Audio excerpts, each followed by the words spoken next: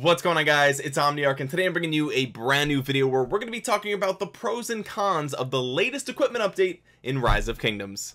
Yeah, 24/7, 365. We won't have no problems if my money on time. Did it by myself. All right, let's spill the tea. I was very excited for this update when they first announced it because I'm at that point in the end game where I'm looking heavily at equipment and how I can optimize equipment for not only field fighting but also for protecting my city and also for Sunset Canyon, Lost Canyon, things like that. So I'm the type of player that's really looking at equipment with a fine-tooth comb right now, and so having them overhaul the system and supposedly make it better for us was very exciting to me. And I know that I'm already kind of coming off negative because I think there is a lot of negative things we have to talk about in this video. However, I want to start with the pros, right? I want to start with the good things that this system brings to the game, because there's always two sides to every single coin, and there's always like, if we only ever talk about the negative, then that's not helpful, right? That's not helpful. Now the update came out today, okay, so let's just get that out of the way. The update's been live for a few hours. This can change. Lilith can change things. I hope they change things.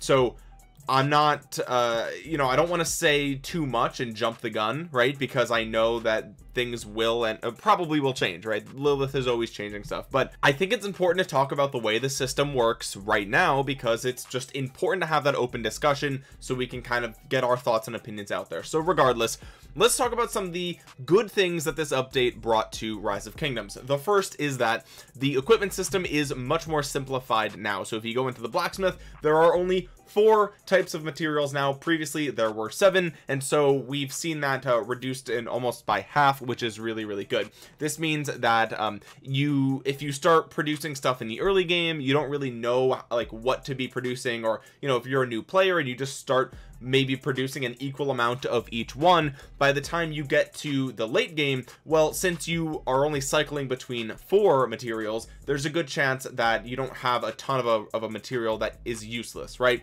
That's kind of like the easiest way to explain it. Since there's fewer materials, it's just you're more likely to have the materials that you need to produce the things that you want. So this being simplified is great. I'm happy to see this. The other thing that is simplified is that it's much clearer now for players to understand which piece of equipment they should be forging for a particular troop type. So if you go through here, like the legendary tier is the most obvious, right?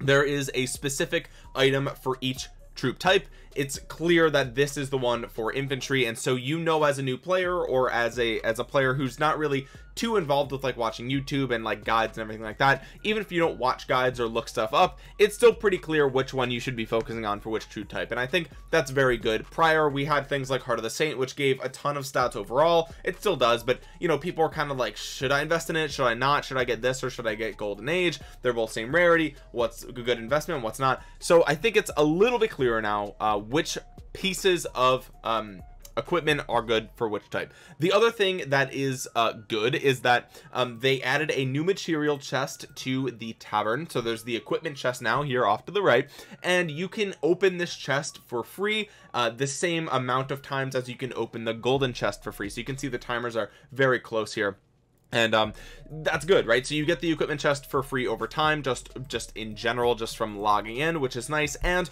you also get to open that for free by completing your dailies. You not only get a golden key, but you also get an equipment chest key as well. Which of these keys is more valuable? It's hard to say. I think golden keys are still technically better. Like the game is clearly valuing them similarly because they refresh at the same rate, and also they cost almost the same. This costs a little bit less. This is 1,000 gems for one, this is 1,200, so this is a little bit less. But I think in general, like, most of the drops you're going to get from here, if we look at the rewards list, most of the drops are going to be this lower tier stuff here, like overwhelmingly, right? Getting a legendary fragment is less than a 1% chance, which is insanely low, and that's a big problem, and we'll talk more about legendary stuff later in the video. But overwhelmingly you're going to get greens and greens and grays, and I think because of that, I just don't see why the game would value them pretty much the same. Maybe because it's new and players need more of it, I don't know. It doesn't seem like they're of equal value, but regardless, I'm glad that they added that. I think a new way to get those keys would be nice, right? And I think that this is where Lilith obviously is going to continue implementing this new system into future events, so there may be ways to get keys from things like Soroli or Ian's Ballads or whatever. We have yet to see how they actually reward these keys to players, what ways you can get them. Currently there's only the ways that we've talked about already, plus there's a they reworked the Hammer and Anvil bundle into a new bundle called Geared Up, and obviously you can see this gives you some equipment chest keys as well. And so, you know, it's yet to be determined how many of these keys you'll be able to get for free without buying bundles like this, but again, I still think it's a pro that they gave us just a new chest to obtain. That's always a good thing. Another pro to this event is that we were compensated with material choice chests, which is amazing. They didn't technically have to do that, right? They didn't have to give us all these material choice chests, but they did. They could have just kind of converted some of the materials that were no longer going to be used. They could have converted that and distributed it evenly amongst the other four, but instead they gave us the option to choose what we want, and now we can use these chests to focus on specific pieces that we want, which is good. So that's another pro for this update. There's also more ways to get materials and blueprints, right? We now see that the VIP shop has been reworked, and there's ways for you to get the level 1 material choice chests for materials, or for resources, sorry, and that's really good. I love to see that. And there's also just ways that you can use gems to get different random chests in here, which is nice, right? That's nice. It's good to see they've added more things to the VIP shop, which means pushing the next VIP level now has a new incentive, which is good. That's always good. Now there's also the bundles, which this is kind of a new way that we did have the Hammer and Anvil, but apparently this Geared Up bundle is should be a little bit better, because we're getting the equipment chest keys, which is nice, and the material choice chest, whatever. That was always a thing, but there is also now a supply depot for this, so there's a 7-day material supply. I'm gonna take a look at this and see if this is worth it. At quick glance, it does seem to be worth it to me, but I'm not really sure. You get 20 material choice chests of the green rarity per day. I think that's a pretty good value, but I'll have to take a closer look later. But this is just a new way to get materials, right? And I think that's good overall. They also changed the Sunset Canyon rewards, so I actually can't show you without winning a Sunset Canyon, but I can go into my my equipment here, and that's where you get these level 2 blueprint fragment choice chest, which is awesome. So these chests actually allow you to choose which one of these fragments you would like to obtain, and so that's really cool. I think the fact that you get these from Sunset Canyon is very good. I think you also get materials as well. I don't remember exactly, but either way, getting these types of chests from Sunset is nice. Now it has yet to be, you know, decided. Like, you could previously you could get like golden age blueprints and other purples, and here I'm seeing a lot of greens and blues, and so that's kind of frustrating, but also you did get blues from it before as well. So regardless, I think that's overall a pro. I think the fact that you get to choose which blueprint you want is very good. And the final pro that I want to talk about is that overall there's just more equipment, right? They've added a ton of new equipment to the game, and I think that's always a good thing. Now a lot of this equipment is of the legendary tier. They did add some like blues and purples and things like that, which is nice. You know, it's nice to see, but most of what people are focusing on for sure, but most of what I've noticed are legendary new items, which puts it kind of out of the reach of the average player, which is unfortunate. So but regardless, new equipment, that's a pro in my opinion. Now let's talk about what this update is going to do to the game in my opinion, right? And again, I want to make this abundantly clear. This update came out today, and so we have to wait and see how Lilith is going to handle this. How many of those material keys are we going to get for free from events, right? If they end up being abundant, then maybe my points that I'm about to make will be less important. But from what I can see right now, I think the biggest con of this update is that the legendary equipment gives you an insane, absolutely borderline game-breaking amount of stats, and we're going to talk about that. So that's something that we're going to elaborate on in just a minute. Another one of the cons, and this is there's only 2 cons, but they're so big that they have their own section in this video. The one we're going to expand on, the other one is that there's just more ways for big spenders to get good equipment now, right? And so we have the same, you could always buy Hammer and Anvil, so switching that to Geared Up, I have yet to compare the 2 bundles and how they compare, but so this bundle is something that you can buy. If you're a big spender, you can buy the 7-day material chest every single week forever, and that's going to give you a substantial amount of material. now. Beyond that, you also can use your gems in the VIP shop. So while it is a pro that there are now new things in the VIP shop for people to spend gems on, 1500 gems for a level 5 infantry random chest is quite a lot of gems, right? And you can only get 7 per week. But just imagine, you know, if you are a big whale in this game, you could buy all 7 for all of these level 5 chests, and that wouldn't really put a huge dent in your gem supply, right? But as a free-to-play player or a low spender, this is a lot of gems for a random chest. Again, it's random, so you may get blueprints that you don't actually need, or you may get duplicate blueprints, right? Which is super frustrating because you're spending 1500 gems on it, which is a lot. And so this being randomized has less of an effect on bigger spenders than it does on low spenders, right? Because if a big spender gets a duplicate, it doesn't really matter. They can just buy it again the next week and whatever, who cares? So that's one of the cons, right? The con is that it's much easier for heavy spenders to get new powerful equipment through the VIP shop and through bundles and through the 7-day supply. Now, of course, you could make the argument that it's always been way easier for big spenders to get better equipment, which is absolutely the case. But I think now that there is the VIP shop change and the 7-day supply, I think, you know, it is literally, like, objectively, it's slightly easier, right? No matter how much easier it is, it's at least slightly easier for bigger spenders to get materials and blueprints. So regardless, I think I've made my point on that front. But the biggest downside is what I mentioned before, and that is the legendary equipment being way too strong, in my opinion. Okay, so let's talk about this, right? Let's talk about it. Let's go into the blacksmith. Let's go down to full sets. Okay, so there's 3 full sets that we're going to be talking about in this video. That is the Hellish Wasteland, the Eternal Empire, and the Dragon Breath set. For the purposes of this video, we're just going to be looking at the Hellish Wasteland set because this is for cavalry, and I think that we can make some pretty solid comparisons to other rarity of items. But the big thing here is that these items give you set bonuses, right? And not only that, but their inherent value is very, very high. So the rifle of the Hellish Wasteland gives you 20% cavalry attack, right? That's a lot of stats for one item.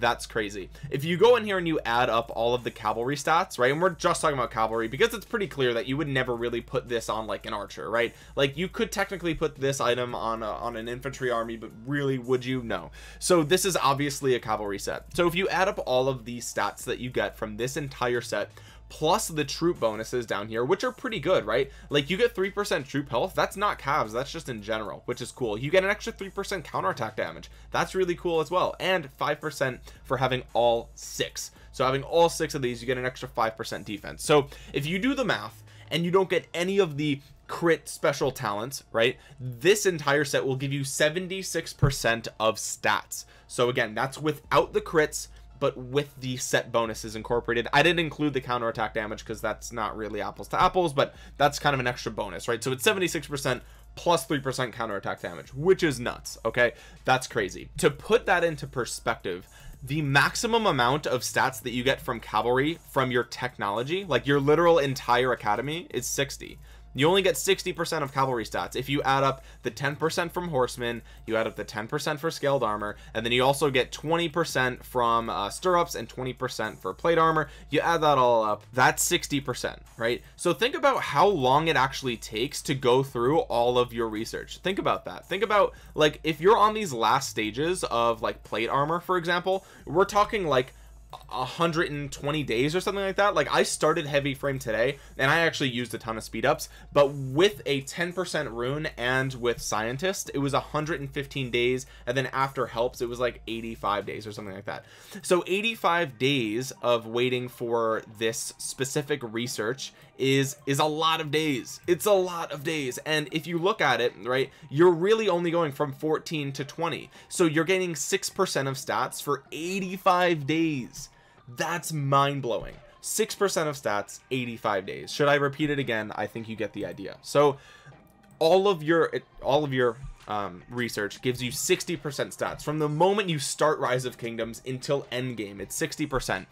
But if you have this entire legendary set, it will give you 76% more stats on top of that, assuming you don't crit it and get a special talent. So this set is worth pretty much your entire research, which is nuts, right? It's crazy. So you can see, like, my biggest issue here is that they give just way too many stats, right? That's my opinion. I think they give too many. But what we have to do now is compare these items to the purples and the blues and the greens and see how they compare, right?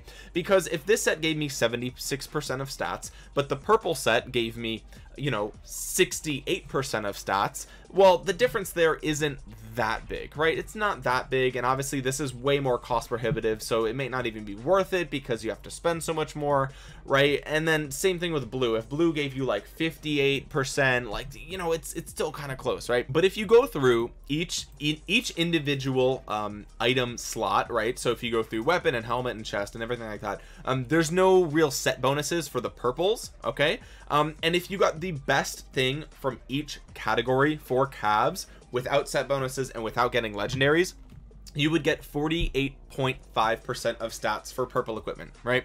So, and that, again, that's assuming no special talent crits, whatever. That's a pretty big difference. That's almost 30%. It's almost 30% more stats for going for legendary. Now, the problem with that is that purple equipment is still going to be pretty hard to get as a free-to-play player, right? Or even as a low spender. It's going to take a while to get all purple equipment on your cavalry. So it's not even like you can say, okay, well, all the pay-to-wins are going to have all legendary equipment, and all free-to-plays will probably have all purple equipment, and, you know, there's a 30% difference between the two, which I still think is way too high, right? But that's not even the scenario that's going to happen, right? That's not even reality. It's actually worse than that, because a lot of players aren't going to have full purples, whereas players who are willing to spend a lot will have the full legendaries, right? And so this actually is a problem that's going to get worse over time, because the more time passes, the more equipment people who are spending a lot will get, and, you know, the amount of time, the amount of equipment you can get over time is kind of capped at free-to-play players, because you're limited with the free chest and things like that. So what I'm saying is, in the best case scenario, if you're a free-to-play player and you have all of the best purple equipment on your calves, and you go up against a large spender, they will still have about 30% more stats than you, right? That's a lot. That's half an academy. We just talked about that. That's half of your research. You literally get 60% of stats from research. They will have they'll have 50% more tech than you, right? That's wild. And we already talked about how many days it takes to max that out. But like I said, that's the best case scenario, and it's not going to be the reality. And the reality is that most free-to-play players or low spenders are going to have a mixture of greens and blues for a while, yeah? And if you have the best combination of greens and blues for cavalry, you're sitting at around 33.5% of stats, and that's with like the Vanguard set bonus and like all that stuff, right? And the windswept bonus gives you an extra 2%. So even with set bonuses, you only get 33.5% from a mixture of the best greens and blues for, you know, for calves. And so we're literally talking about if you were, let's say you're a free-to-play player, hypothetically, and you've been saving up universal heads from the day that you started the game until Attila and Takeda come out, and you're able to somehow expertise both Attila and Takeda as a free-to-play player because you've been saving the heads, you haven't done anything wrong, you maxed Attila Takeda because you heard how good they are, you wanted them as a free-to-play player, right? Well, your Attila Takeda is going to have 33.5% of equipment stats, whereas the pay-to-win equipment on an Attila Takeda of equivalent expertise is going to have 76% of stats. That means that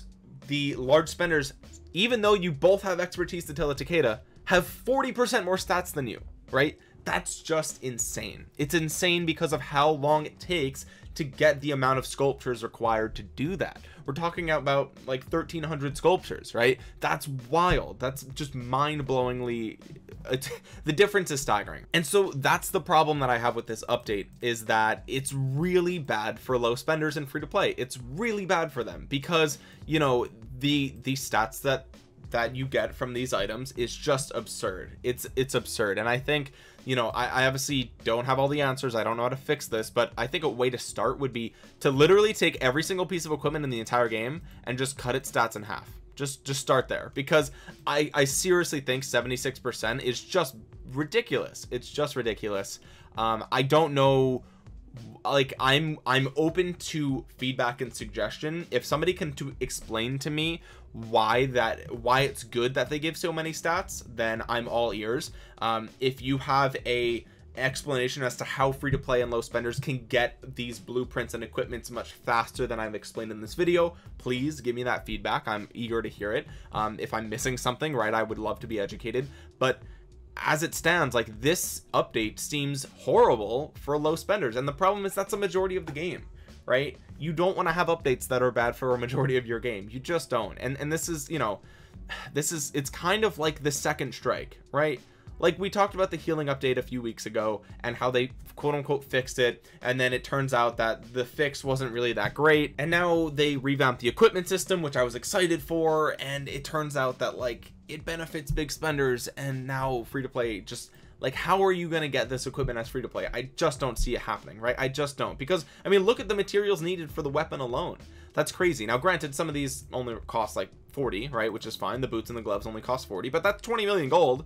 That's still a lot of gold, right? That's a crazy amount of gold. For comparison, boots of the Hellish Wasteland, that's 20 million gold. If you look at Shio's Return, which is also legendary, that's only 15, right? So these sets actually cost more just in general, and so, you know, again, that's the problem that I have with this. Now, another con of this system, and this is much less it's much less of a problem, but with these sets being in the game, you're almost punished for not crafting them. So what do I mean by that? Well, if I wanted Shio's Return for the 8% infantry defense, well, if I get this, right, because it's a little bit cheaper and I'm almost there in terms of how many blueprints I need, if I get those instead of the sturdy boots of the Eternal Empire, well, now I just use the materials for this, right, which one of the materials is the same, so they're almost the same in cost. These are a little bit more gold, right, but they're almost the same in cost. But if I equip Shio's Return and then I equip the rest of this set without the boots, right, I miss out on that 6-piece bonus. So I literally lose 5% of that stat just for not having the boots, right? And we're actually talking about this one. So that's the problem that I have with these sets existing, is that it literally kind of forces you to get this set, right? Because if you're going to be like min-maxing, you really want that 5%. Like, that's crazy. That 5%, like, that 5% is almost as much as like the boots or the gloves give just by default, right? So that's a huge set bonus to have, or to miss out on, just because of a single piece not being a part of that set. And so that's another con that I see here, is that you're almost forced to work towards these legendaries and none else, right? Like, why would you work towards another legendary? The only reason I could think of would be if you're building a set that is a mixture of pieces to garrison a flag or your city or whatever, and that has the most amount of general stats as opposed to just one specific stat. That's the only example or scenario where I can see that happening. But besides that, if you're not planning on garrisoning or defending a flag or a city, then you really should be focusing only on these legendaries, and that kind of makes the other ones pointless, right?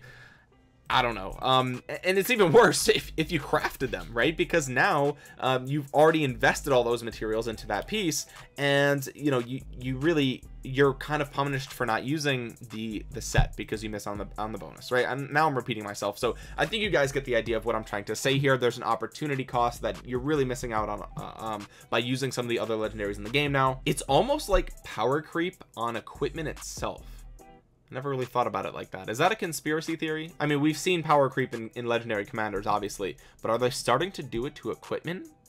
Like, in a year from now, are they going to add more legendary equipment that's even better than what they have now? Like, I think it's a slippery slope, and I certainly hope not. Anyway, that is it for this video, guys. I've rambled enough about this update. I hope that I'm wrong, and I hope that if I'm not wrong, that Lilith changes this pretty quickly, because again, I just think free to play already have it hard enough. The epics are far outdated, right? They're just way too outdated at this point compared to the legendaries, and now they have to deal with getting absolutely shredded by somebody with 50% more stats than them. I don't know, it's crazy, right? It's crazy. So hopefully something changes, or I'm proven wrong by them putting an abundance of events in the game that give away equipment and materials. What are the odds of that? I'll pretend I'm being optimistic, but let's be real. Anyway, if you guys made it all the way to the end of this video and you found this video enjoyable, or you learned something, or it was informative, then make sure you drop a thumbs up on the video. It really does help out my channel a ton. If you're new around here, subscribe to the channel and click that bell to be notified the next time that I upload a Rise of Kingdoms video. Comment down below your thoughts on this update. I would love to hear from the community on this. I think this is a huge update and it changes the game a lot, so I want to hear your thoughts below. As always, my social media links are in the description below, so follow me over there on Instagram, Twitter, Twitch, and my Discord. You can connect with me over there. Finally, and I say this every video, but my favorite way to play Rise of Kingdoms is through an emulator on my computer called BlueStacks. There is a link in the description below to download Rise of Kingdoms for free for your PC or your Mac. It's called BlueStacks. It's my favorite way. That's how I'm playing. I experience less crashes when I'm playing this way compared to an older phone, so give it a try. Link down below. With that being said, guys, thank you so much for watching. This has been Omniarch. I will talk to you guys again soon. Peace.